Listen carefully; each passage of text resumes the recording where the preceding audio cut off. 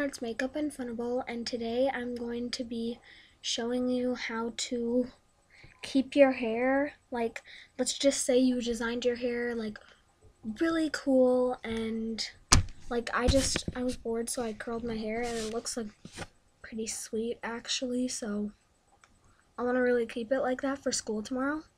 So here's what you're gonna do. You're going to need to gather up all your hair and then just start twisting it until it kind of coils. And then you're gonna wrap the coil around your head, and you're gonna take a band and secure the bun.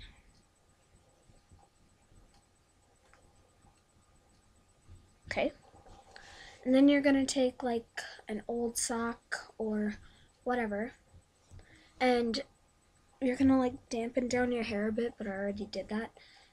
And then you're gonna form the sock over your hair and then wrap that up and tuck it under.